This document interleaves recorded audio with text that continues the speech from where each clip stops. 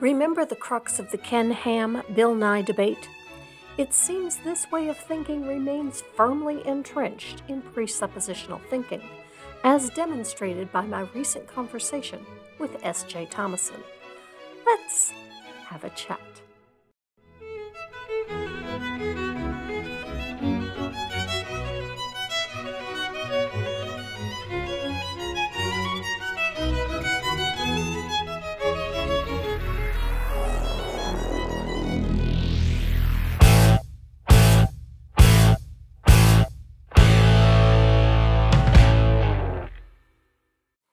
Hello and welcome. Thank you so much for joining me, and especially to my patrons and channel members.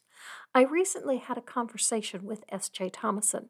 I was surprised to discover that not only is she a presuppositionalist thinking is so ingrained into her thought process that she assumes that's how everyone thinks. And I think other people are looking for it. They have their own assumptions. My assumption is that it's true, and I figure out how to reconcile it. Your assumption is that it's false. S.J. claims that truth matters, yet clearly it does not.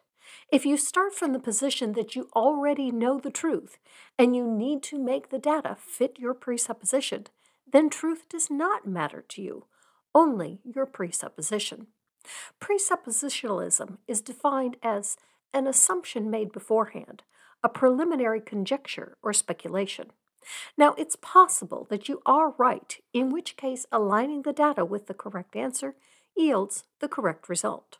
However, if your presupposition was wrong, you never get to the correct answer, and you never arrive at truth. Instead, you keep trying to make the data fit your presupposition. If the presupposition is wrong, can you ever possibly arrive at truth? The answer is only if you are willing to let go of the presupposition when the data doesn't line up with it. That's why the scientific method begins with a hypothesis, not a presupposition. And then you go about trying to disprove your hypothesis. You don't presuppose that your hypothesis is true and try to make the data fit your hypothesis. You do the opposite. You try to disprove your proposition. You try to think of what would happen if you are wrong, and then you come up with a falsifiable claim that would be true if you are wrong. And then you experiment to falsify your own hypothesis. This is why I stopped being a young earther. The young earthers told me that fish cannot grow lungs. Evolution cannot happen because fish cannot grow lungs. Then I saw lungfish. That falsified the young earth claim. It didn't prove or disprove God or evolution, but it was evidence consistent with evolution. Clearly, the young earthers' hypothesis was wrong. Not only can fish grow lungs, they do. S.J. admits she starts from the position that the Bible is true, yet she also admits to not being an inerrantist. That's a tricky one. So the Bible can be wrong, but on points she believes, then it can't. That's a strange way to determine truth. If I believe it, it's true. So when I present places where the Bible is inconsistent on something that she believes, the resurrection, she insists the Bible must be right, and it's just a matter of finding the correct way to see the data so that it turns out to be right. In other words, mental gymnastics. Notice how she handles the problem that I give her with the differences in the resurrection account. Multiple ways to reconcile those accounts. Mine is just one, but I've seen other people reconcile them. I think what you might be looking for is, and I think other people are looking for it. They have their own assumptions. My assumption is that it's true, and I figure out how to reconcile it. Your assumption is that it's false. She begins with the assumption that it's true, and then she assumes that I begin with the assumption that it's false. I quickly correct her that that is not how I approach the Bible. Figure out how to reconcile it. Your assumption is that it's false, and you think that there are contradictions that I don't see. No, that's not it at all. Clearly, some things in the Bible are true. Herod the Great really was king of Judea in the 1st century BCE. The Persians did conquer Israel somewhere around the 7th century BCE. The Apostle Paul really did write some of the books of the Bible that are attributed to him. I don't start with the assumption that if it's in the Bible, it's false. Rather, when I see something in the Bible, I fact check it. Some things check out. Other things do not. This is why I am where I am today. If I assumed that everything in the Bible was true, I would never fact check any of its claims. I did take the position that the Bible was inerrant, and I did refrain from looking at anything that said otherwise, as I thought I had the right position. But I was not so entrenched in the position as to refuse to believe facts when put before me, to look at those facts and ask, how can I fit these with what I have presupposed, as S.J. and other presuppositionalists do?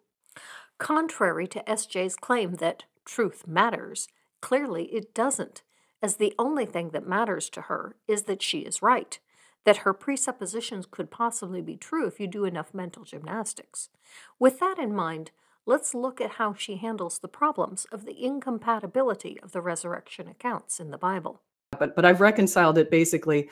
There's a lot of assumptions packed into it. So here's what I have. While it was still dark, Mary Magdalene traveled to the tomb where she found it to be empty. So she went to tell the disciples, John, and those who had been with Jesus, wept, as reported in Mark. At dawn, according to Matthew and Luke, just after sunrise, according to Mark, she returned to the tomb with the other women, including Mary, the mother of John, and Salome, where they found the angels, according to Mark. Some of the women returned to the apostles and told them about the angels, while Mary Magdalene may have lingered. At this point, the apostles had reports from multiple women that the tomb was empty and/or angels had appeared to them, according to Luke. These came from Mary Magdalene, Mary the mother of James, Salome, Joanna, and others. So Peter and John ran to the tomb and confirmed it was empty, according to John. Mary Magdalene started crying in front of the angels she saw in the tomb, according to John.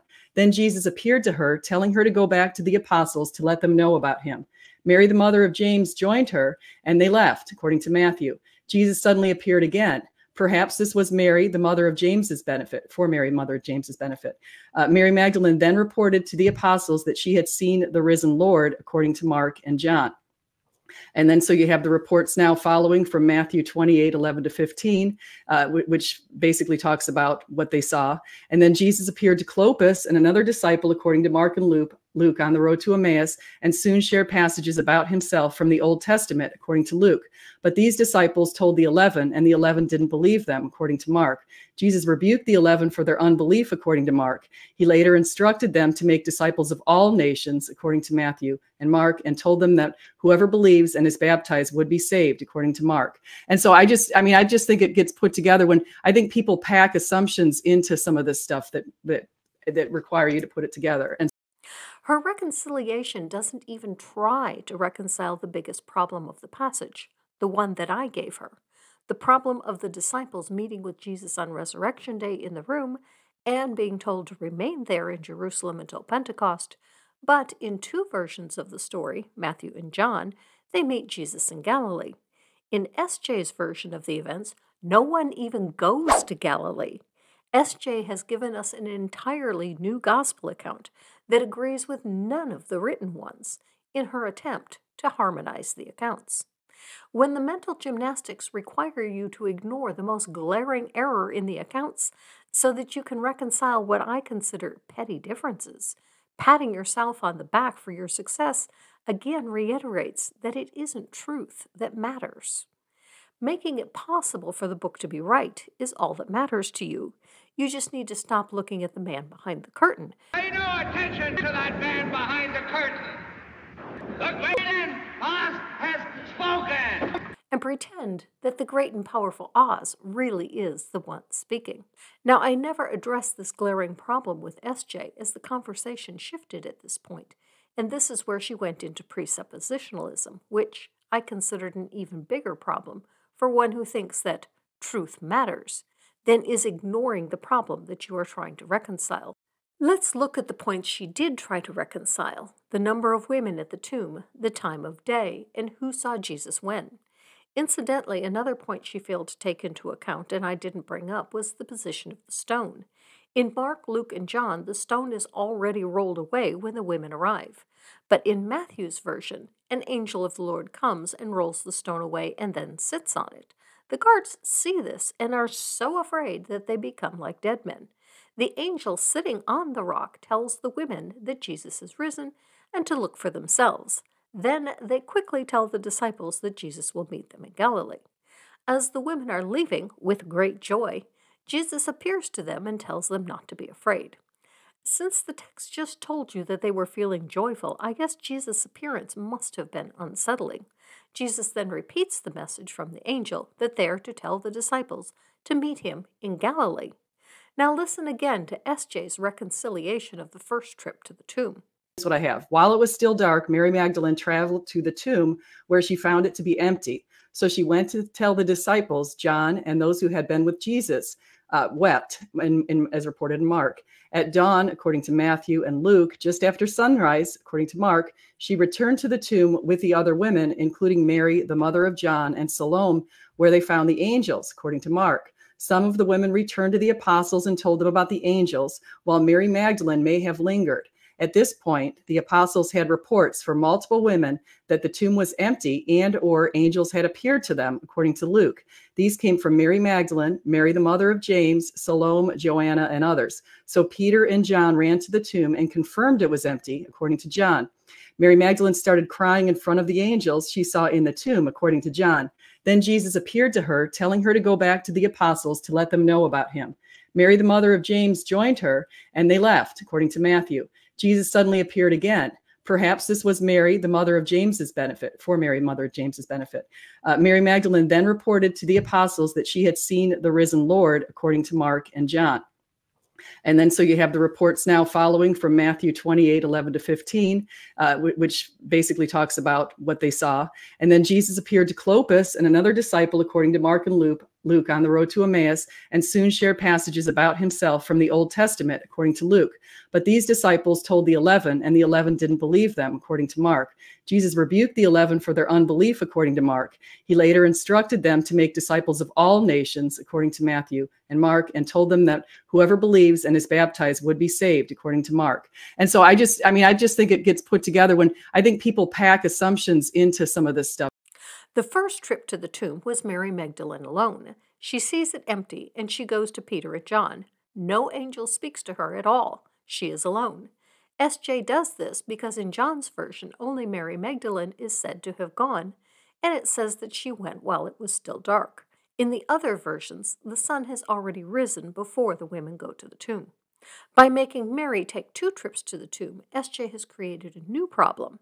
In Mark's version, Mary Magdalene is specifically named as going to the tomb just after sunrise, and while they're going, they ask who is going to roll the stone away. If this is Mary Magdalene's second trip to the tomb, and on the first trip she went into the tomb and saw it empty, why is she asking who will roll the stone away when she knows full well that it has already been rolled away, as she has not only seen it, but she's been inside the tomb? Next, in order for SJ's version to work, you need to ignore the original ending of Mark, that the women left the tomb so afraid that they told no one. Instead, you need to use only the long ending of Mark, the version that isn't in the oldest and best manuscripts, and Bibles today even tell you to take this ending with a grain of salt, figuratively, of course, as then you get Jesus first appearing to Mary Magdalene. But again, this creates more problems. First, in this version, she goes and tells the disciples, and they don't believe her. There's no mention of anyone with her on this trip, in which case she would be the only one that told the disciples about Jesus rising. But this same version, just a few verses earlier, has 3 women going to the tomb, and they are so afraid that they tell no one. It's obvious that whoever wrote Mark 16:1-8 isn't the same person who wrote Mark 16:9-20, just from this internal inconsistency alone. If these are 2 different trips to the tomb, reported in reverse order as SJ would have us believe, then for the first trip, Mary Magdalene leaves with enough courage to tell the disciples, but when she sees the same sight a second time, she gets so scared out of her wits that she tells no one.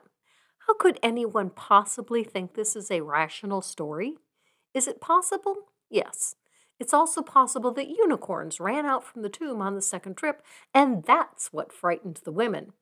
But let's not deal in what's possible. Let's look at what's rational and probable. Is it rational that Mary Magdalene made 2 trips to the tomb? Yes, that's a possibility within the realm of reason. but that on the second trip to the tomb, she forgot that the stone had already been rolled away, or that she was joyful the first time she saw the empty tomb, but fearful the second time, that also defies reason. One reason most churches rejected the long ending of Mark was its position on snake handling and drinking poison. According to this passage, believers can handle deadly snakes and drink poison, and it won't hurt them. The Catholic Church has never advocated for doing this, to the best of my knowledge. I could find very little written about it, and what little I found, they don't condone it. The claim that believers can drink poison and live, or handle deadly snakes, are demonstrably false, particularly because believers have died trying to demonstrate their faith in these things. Why believe any of the rest of the passage? The passage also says that believers can lay their hands on people and heal them. If this were true, believers should have emptied the hospitals long ago. Reason tells us the entire passage is just wishful thinking. This also makes no sense. If Mary went to the tomb at dark, saw it empty, ran back, told the disciples who didn't believe her, then goes for a second time with 2 other women who leave afraid but tell the disciples anyway despite their fear, and the story telling us otherwise, and the disciples believe them, as they now have multiple accounts, so now they run to the tomb. Then either Mary is still there because she lingered, or this is her 3rd trip to the tomb, and when Peter and John arrive, she is crying because she doesn't know where Jesus is, and Jesus appears to her and tells her to tell the disciples that he is risen. Okay, but she's already done this twice. She's supposed to go and tell them a 3rd time? And Peter and John are already here. Why does Mary need to go tell them that Jesus is risen when they've already seen Jesus gone for themselves? And the story says they believed at this point, or at least John did. Until writing this script, I never noticed this inconsistency with the John version within itself. Why didn't Jesus tell Peter and John himself? He's right there with them. Jesus could have meant the other disciples, as in the Luke version they thought that the women were speaking nonsense. And if they were, in fact, relating all of the events in all of the versions of the story, they would be speaking nonsense. Conflicting stories on how they feel, where the stone is, who said what to whom, yes, it's all nonsense. But here's another problem. In the Luke version, when the disciples don't believe the women, Peter runs to the tomb to see for himself. And when he sees the empty tomb, he wonders what happened. But remember the John version? There, Peter and John saw the empty tomb, but John didn't wonder. He believed. I suppose you could make the argument that what he believed was simply that Jesus' body was gone. A couple commentaries take this position, but most say that he believed that Jesus was risen. Now, it's possible that Peter didn't at this point. He's still puzzling over why the body is gone. But when his best bud is saying he now understands what he didn't before, that Jesus had to die and rise, having seen all the evidence that Peter doesn't believe is also less plausible. In John's version, Jesus tells Mary to tell the disciples that he is ascending to heaven. That's it. That's the whole message. Nothing about meeting them, nothing about having seen him. She then runs off and tells them that she has seen Jesus. That evening, Jesus appears to the 10. Thomas isn't there and Judas is dead. He breathes the Holy Spirit on them. A week later, he comes again, and this time Thomas is there too, and he believes also. Sometime after that, he appears to the disciples. We don't know if all 11 are there or not, on a beach in Galilee. They have returned to fishing. No one is starting a church or spreading a new faith. They're just fishing, despite that they are all believers now and they have the Holy Spirit, despite the fact that Pentecost isn't going to come for a few more weeks yet. Is it possible to reconcile these? Sure. A giant Pegasus could have come out of the tomb and flown the disciples to Galilee and back. God could magic the disciples into a boat in Galilee with fishing nets. And when they find themselves in a boat on the Sea of Galilee, fishing is the logical conclusion of what God wants them to do. But are these reasonable? No. Why would an angel tell the women to tell the disciples to meet Jesus in Galilee if Jesus was planning to meet them in Jerusalem? Why would Jesus tell the disciples to remain in Jerusalem if the plan was to meet them later in Galilee? The problem isn't that it couldn't happen. It could. But having Jesus meet the disciples in both locations renders Jesus' words to be nonsense. Either that, or he isn't the omniscient God that he claims to be. Next is the problem with Jesus' body and the laws of physics. The body is physical sometimes, and not sometimes. Believers would have us believe that Jesus could choose to be in a spirit body or a physical body at will. That way, he can appear and disappear, walk through walls, and ascend into heaven at will by taking a spirit form. And then he could eat and have Thomas touch his wounds when he chose to be physical. But when Mary meets Jesus in John's Gospel, Jesus tells her not to cling to him or not touch him, depending on the translation. What this means, even believers don't know, as the commentaries acknowledge many ideas on what this might mean. If it means that Jesus hadn't yet joined to his physical body, as I was taught in church, then why is the body missing from the tomb? Where is it? If Jesus can will his body to be spirit when needed, where does the physical body go? If he obliterates it, then Jesus has physically died many times. If it magically is transported to another location for temporary storage, what possible purpose is there in bringing it back? And where does it go? Does God have some cosmic body locker somewhere in space? This is confusing about believer deaths as well. If believers go to heaven to get a spiritual body, while the physical body rots in the grave, why would they want the rotten physical body back at Jesus' return in the rapture? They would go from being spirits to being zombies. If I had a perfect body that felt no pain, I sure as hell wouldn't want this one back. I don't think people who believe in the rapture have thought this one through. If Jesus' body gets destroyed every time he goes into spirit mode, does the matter get destroyed? Or is it just blown to atomic particles too small to see? Does Jesus feel pain in this process? If Jesus' physical body transubstantiates into the Eucharist, does he feel pain when people eat his body and drink his blood? If not, can you really say that they are his body? Where does all the energy come from, and where does it go with all of these transmutations? I know. Magic. Mystery. It's all magic and mystery. Which is my point. None of this can happen without a lot of magic going on. And I realize you worship an alleged magical superbeing that can allegedly do whatever he wants whenever he wants. You claim that he loves people and wants what's best for them, but somehow that doesn't include doing what would bring about the most good, like healing them, feeding the hungry, or bringing lasting peace and health. Nope. For real problems, we are on our own. The magic is only for the ridiculous charades like floating into the sky or appearing to people and giving them pointless contradictory directions on what to do. I refer to the disciples being told to go to Galilee to meet him and then seeing him the same day in Jerusalem. Is all of this possible? Sure. With the magic, it's all possible. Is it reasonable? No, not at all. But hey, if you want to serve an unreasonable God, knock your socks off. But don't tell me that truth matters to you. Clearly, it does not. Live your life.